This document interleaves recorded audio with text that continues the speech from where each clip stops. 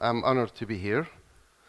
And looking at today's, or this year's topic, Ideas Beyond the War, I thought I should do something about the war and see where we are at. Everyone is looking at the war frontier, and I thought of looking at the war somewhere else on our screens.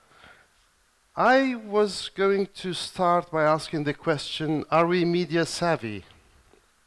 And I'm not sure if we are yet, but the next few slides I'll hopefully try and explain where we are at with this as a journalist and as somebody who's been covering Iraq. Since 1991 in Kurdistan and 2003 in Iraq, I was asking how much money did we spend on media? And calculating everything, I think we are close to $500 million, if not more, if not, at least we are $500 million. On August 15th, this year, what happened? I was in Europe for a weekend conference. My wife called, said, Hiwa, the street is full of people. They are leaving Erbil. And it was one tweet from ISIS that said, we are coming. And I called it that ISIS has won the media war. More than $500 million could not keep the people in their houses. Let's see how they did it. They realized that we live in Facebookistan and Twitteristan. And it's a new order, it's a new world. It has new rules. What are they? First of all, let's look at the population of this Facebookistan and Twitteristan country here in Iraq and in Kurdistan. As of this morning, I was looking at these figures this morning before doing this presentation. 8.2 million Iraqis are on Facebook. 2.6 of them are between the ages of 18 and 23. 3.6 are between the ages of 23 and 35. 6.2 million of them are men. And 1.96 million are women. And in this environment, let's see what the rules are for operating. The question for all of us is, do we really understand this world? Do we really know how to operate? And do we know the rules? Rule number one is that we are all equal. Me, you, the Khalifa, and anyone else, we all have a mobile phone, username, and a password. But how to get there first?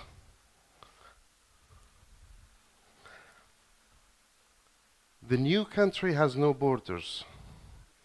We are all connected. Borders are meaningless. There's a camera everywhere.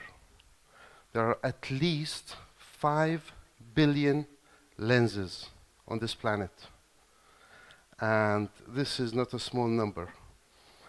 And the question is, and over the past 10 years, I would say, or at least 5 years, all our main news bulletins started off with a camera like this, with a picture from a camera of a mobile, not a professional camera.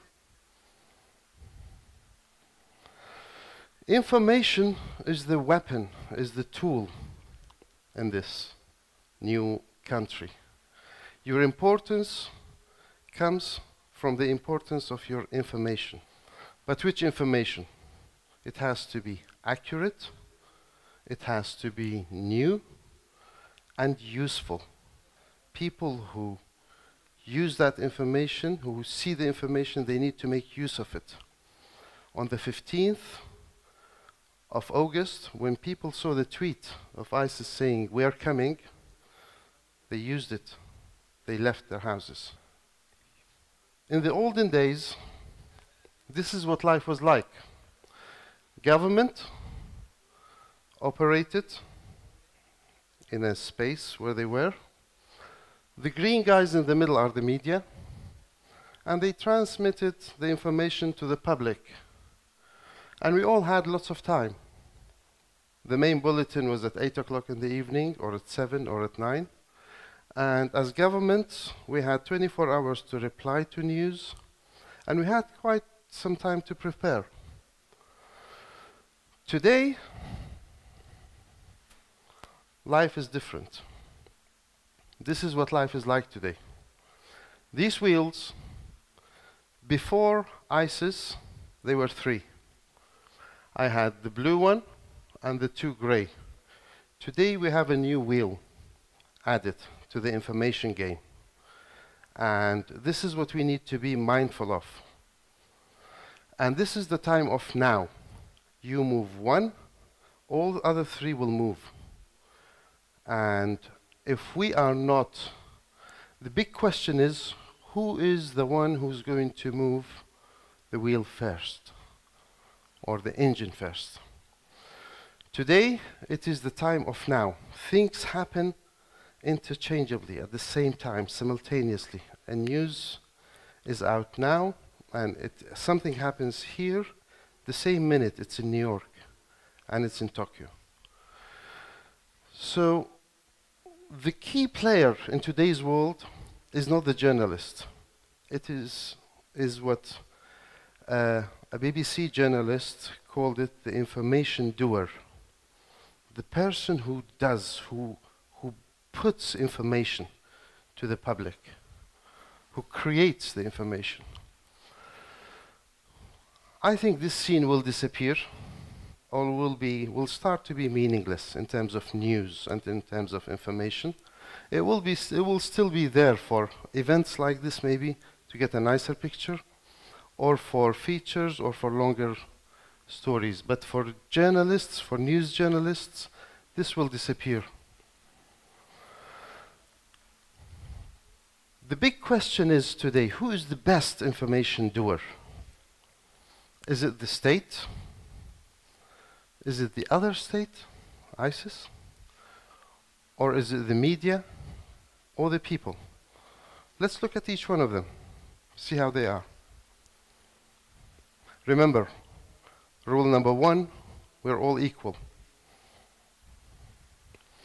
The state, it's traditionally careful, conservative with giving out information, and it is slow, and it lacks initiative. You know, states are normally secretive, even the most open states, and you have to approach them with information. They don't have this flow of information culture yet. Media. Media, the traditional media, again, it's very careful with giving out information, and very careful with giving out inaccurate information, because reputation is key for any media outlet, any self-respecting media outlet. And to provide professional coverage is very expensive, and they may not have the money. The other state. The other state, looking at its characteristics, it's aggressive. It gives out any information that makes it scary, that makes it look strong. In short, it's in propaganda mode, just pumps out information to scare people and to get them to do what it wants them to do. The people, this is the source of strength that our normal states didn't use yet. They are everywhere. They all have a mobile and a transmission tool. Soon SSL will have 3G. Korak will also have 3G, for example. And every country, with every day that passes, we have new technology to be able to give out information. They're able to provide inexpensive coverage that may not be totally accurate, but the crowdsourcing of the information to get more than one picture, it creates a good enough picture. and they are able to respond quickly to events. So, how can we win with that setup? We need to fight, I hate to use the word fight, but it is a war of information, on two fronts. We need to work on our information and their propaganda. How can I be the information and information doer? The information needs to be that I put into the social media body, into the media body today. It needs to be new, it needs to be accurate, and it needs to be useful. I need to be credible. Credibility is key in winning, because you can easily establish that the other side doesn't have that credibility. They use it as propaganda. And because it's difficult to build, but it's very easy to destroy. To be there first and fill the information gap. The information has to come from you first. When ISIS said we are coming to Erbil, the government should have immediately responded and not leave it to the traditional media. We should have had a space to operate, to fight them there, in their territory of media. Transparency is the best guarantor to always have an answer.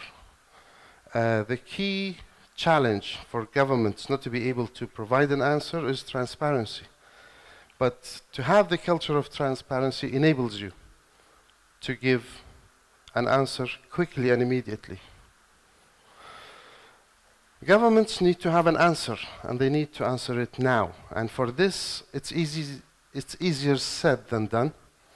But this is where the calls for an e-government are key. Because with an e-government, you have a system whereby you tap into just like a search on your computer, and you get any answer to any information. With their propaganda, don't retweet, don't share, don't post, and don't comment on it. What they want is exactly this. They want you to give it to everyone else. Just keep it there, delete it. And I think by doing this, creates from us a media-savvy public. Thank you.